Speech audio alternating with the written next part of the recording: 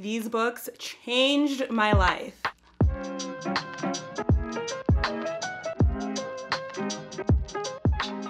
Bonjour à tous, j'espère que vous allez bien. I hope that you guys are doing well. If you're new to my channel, I'm Tiff. I'm an American living in Paris, here to help you navigate life abroad, navigate life in Paris, and I am so excited about today's topic, which is the 7 books that changed my life in Paris and beyond. So I really wanted to make this video just because, you know, I feel like there are so many people who are going through a major life change, a major transition, who are trying to get comfortable with feeling uncomfortable. You know, I feel like these are all the things that I'm experiencing right now. And for those of you guys who have followed me for a while, you know that living in Paris has come with so many ups and downs, so many moments where I had to get comfortable with feeling uncomfortable. And I really wanted to share with you guys, you know, some of the books that have really helped me, you know, through these more transitional periods in life to see if they could help you as well. So I've actually put these books in order of the time in my life that I read them, just for you guys to kind of see, you know, what mindset I was in at the time when I read this book, you know, how it helped me or what I was looking for help with, to see if that resonates with you. And if you are someone who is just going through it right now, you know, maybe you're going through a major life change, a transition, maybe you're feeling super stuck. I mean, I know for me, lately I've been feeling all the things, I really have, but if you're feeling any of this, this video is totally for you. And also drop me a comment letting me know maybe what you're going through if you feel open to it. I would really love for us to just support each other through the comments, so that would be great. And then without further ado, let's get into the 7 books that have completely changed my life. So starting with the first book, which is You Are a Badass: How to Stop Doubting Your Greatness and Start Living an Awesome Life by Jen Sincero. So I love this book, you guys.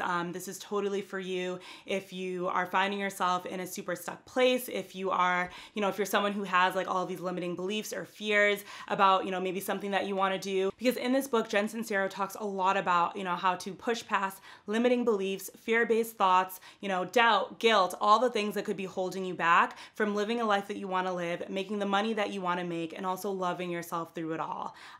This book honestly helped me out a lot, and when I read it, I was actually living in New York City, so this was right before I moved to Paris, and I had found myself in this super stuck place in my life where I was so over my career. I wasn't sure if I should just look for another job in PR or make a different change. I could definitely feel like it was time to kind of get out of my comfort zone, but I just had no idea how to do that.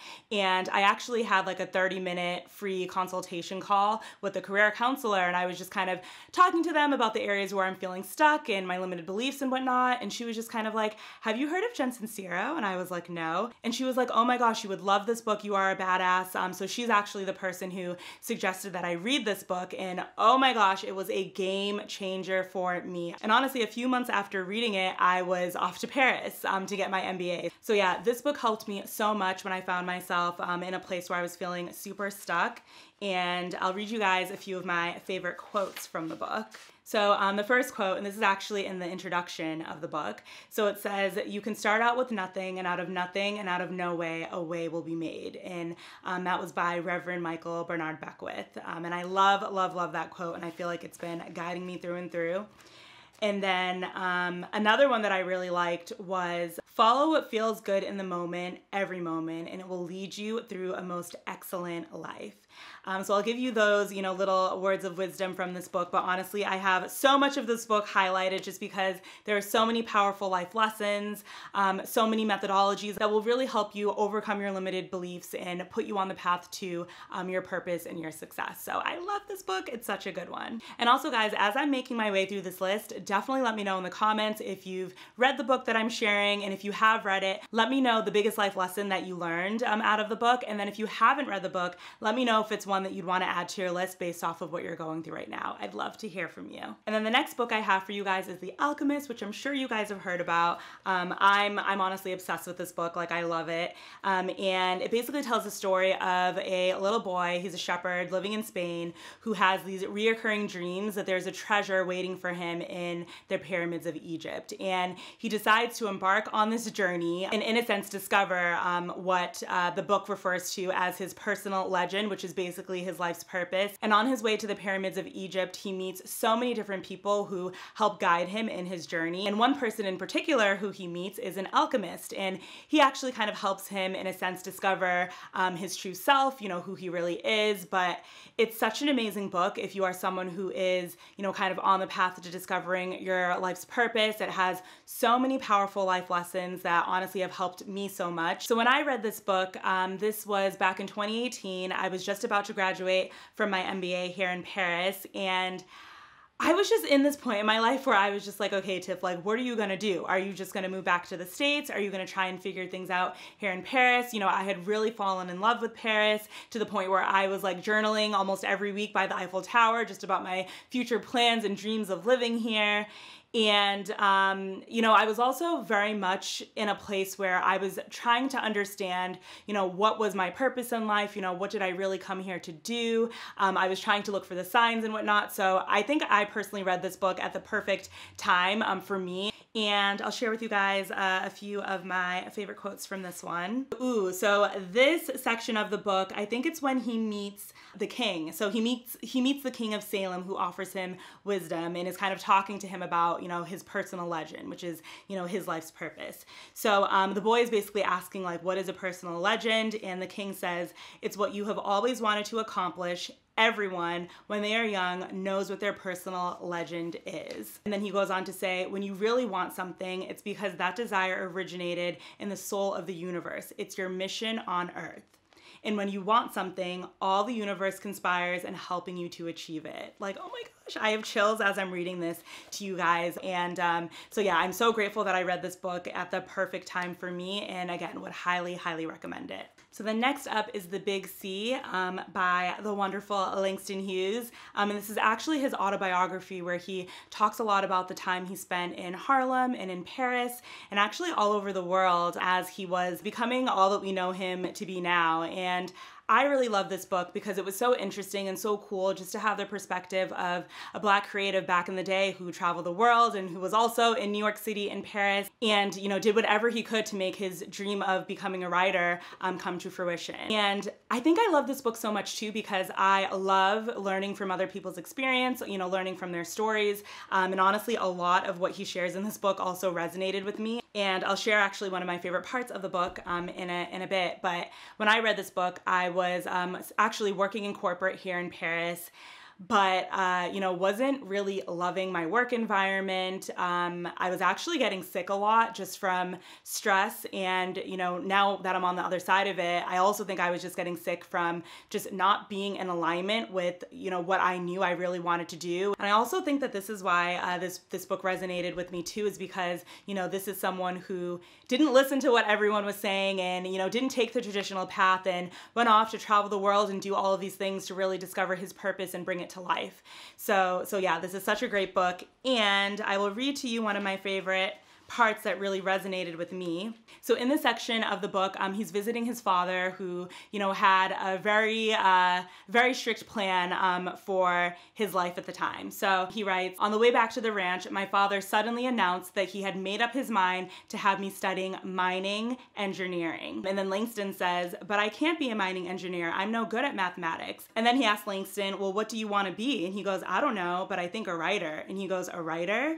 A writer? Do they make any money? But I love that part of the book because I could totally relate to that, you know, and I'm sure a lot of you guys can relate to this. It's like my parents had a very traditional path for me. You know, they wanted me to become an accountant and then be set for life, but I was like, that's not resonating with me, and I'm really not that great at math. You guys can let me know if you can relate to that too, just, you know, having parents or, you know, a mentor or just someone who's kind of telling you to take a more traditional path to maybe success or making money when you in your heart know that that's not exactly what you want to do. Because I've had those feelings so many times, again, when I was in school and wanted to switch my major to marketing and wanted to work in fashion, to me wanting to move to Paris. I feel like each step of the way people were like, nope, nope, nope, this isn't gonna work out. And again, I'm so grateful for just trusting my gut. So Very good read, highly recommend. So then the next book on my list is The Empath Survival Guide, Life Strategies for Sensitive People by Judith Orloff. So I'm looking at my phone because I actually listened to this one on Audible. But this book is totally for you if you are someone who identifies as an empath or a highly sensitive person. It's honestly all about, you know, those people who constantly feel overwhelmed or can feel other people's emotions, or people who have been labeled as too sensitive and people thinking it's a negative thing, which, hello, that's me to a T. But the book is all about, you know, really exploring your sensitivity in a way that actually unlocks your gifts. And I actually came across this book through a friend of a friend. I think she had posted it on her Instagram stories, and I was like, whoa, what is this book? It sounds like I need it. And I absolutely did need it at the time that I was reading it. And at the time when I will listen to this book, I was, again, still working in corporate here in Paris, but I was becoming super, super sensitive to the work environment. Like, it was like I could feel everything. I could feel everyone's emotions, especially when they were not so happy, which unfortunately was a lot of people on the team at the time. And we actually worked in a very open space. You know, they wanted to kind of make it a bit more modern. So, you know, there weren't any like set offices. It's like everyone kind of worked in this open space, which, you know, for someone who's highly sensitive like me, wasn't the best because it just felt like I could feel everything. So there were days when I would literally just go into a phone booth and just work all day just so I wasn't consumed with the energy of other people. But this book helped me out so much. And, you know, I'm actually trying to become a retired empath because I do not want to feel other people's emotions all of the time. But again, this book was just super, super helpful. And I'll read a few of the quotes from the book that really helped me out a lot. So the first one is, if you feel as if you don't fit into this world, it's because you're here to create a better one. And it says author unknown, but that is a quote that she has in the book. And I love this one because, and especially when I was working in corporate, I was just feeling like, oh my gosh, like I don't fit in here. Like, why don't I fit? And that was constantly on my mind. And when I saw this quote, I was like, oh my gosh, I get it now. So a really great book. Again, you can read it. You can get it on Audible, which is what I did, but it's a good one. And then moving on to The Path Made Clear, Discovering Your Life's Direction and Purpose. And this is by the one and only Oprah Winfrey. So this is another gem, you guys. So this book is basically a compilation of different interviews that she did with very successful people and thought leaders about, you know, how they discovered their life's purpose and also how they found, you know, clear direction in their life to kind of get them to where they wanted to be. But this is such a good one, you guys. She talks to so many people like, again, Reverend Michael Bernard Beckwith, Jay-Z, Gabrielle Bernstein, Brene Brown, Kerry Washington, Shonda Rhimes. I mean, the list goes on. There are so many powerful, just thought leaders who speak on their direction and life's purpose in this book. So highly recommend it. And when I read this book, actually my mom gave me this book around the time when I was just about to end my contract working in the luxury beauty industry here, and I was freaking out about being unemployed. I was freaking out about, you know, trying to figure out if I could do this YouTube thing or start a business. Like, there was so much unknown in my life, and I was just like, Tiff, like, what are you doing? You need direction. Like, what is your purpose? Like, what is going on? So this book was right on time and just offered me a lot of guidance and wisdom from people who have been in my position before, who have found themselves in a point in their life where they weren't sure what they should do or what direction to take. And what I also love about it, and this is actually something that my mom had always told me to do growing up, is to look at famous failures. You know, look at people who have really made it in life, but, you know, in their beginning stages, you know, either had a tough time or found themselves feeling stuck or, you know, failed at something. And I feel like this book just brings light to a lot of that, you know, we all go through it in life. We all go through things that we don't like. We all go through these frustrating periods in life. So yeah, these stories really offered me a lot of guidance and wisdom, and I'll share with you a few of my favorite quotes from this one. So the first one is, find your lane, make space for the flow to show itself, follow the natural rhythm of your life, and you will discover a force far greater than your own. And that one was by Oprah. And then another one that I loved was, this is by Kerry Washington. I really believe that if I want something, God has 3 answers. It's either yes, yes, but not right now, or no, because I have something better in store for you. So I loved that. And again, guys, it doesn't have to be God. It can be the universe. Again, whoever you believe in, whatever higher power you believe in. And I love this one because I think that a lot of us just get so frustrated when we don't see those things that we really want showing up immediately or at the time that we want it. But I love that. It's either yes, but not right now, or no, because I have something better in store for you. So that's a really good one. And then next up is, and sorry guys, I really do not know what happened to the cover of this book, but it's called The Universe Has Your Back, Transform Fear to Faith, and it's by Gabrielle Bernstein. So I've actually read a lot of Gabby Bernstein's books. I actually was introduced to her books back when I was, oh my gosh, this is when I was living in San Francisco, so I must have been like, what, 23, 24? This is around 2013. And my cousin was talking to me a lot about her books. I've actually even gone to see her speak in San Francisco and in New York, because yeah, in San Francisco, I was going through it at work too. I'm seeing a common trend here. I feel like the universe was just pushing me out of that space for me to work for myself. But this book, The Universe Has Your Back, is all about just letting go of the need to control everything and just trusting that God, the universe, you know, a higher power really has your back and is guiding you all the way through. You know, and once you do this, you know, once you truly transform your fear into faith, you're